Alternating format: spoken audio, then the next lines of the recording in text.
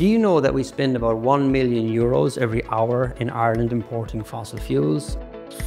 Today we have the technology, the know-how and the fuels to make a lot more of our energy here in Ireland from safe and secure fuels. There's a catch. If we want to make more of our energy here in Ireland, we got to be able to move it around. In the same way that oil and gas are moved around in trucks and in pipelines, electricity is moved around on power lines.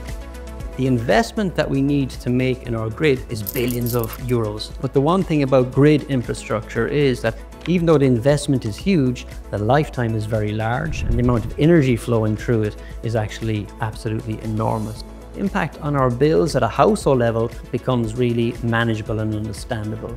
If you want to learn more about the investments required in our grid and our energy infrastructure, post on the comments below or visit the website buildourgrid.ie.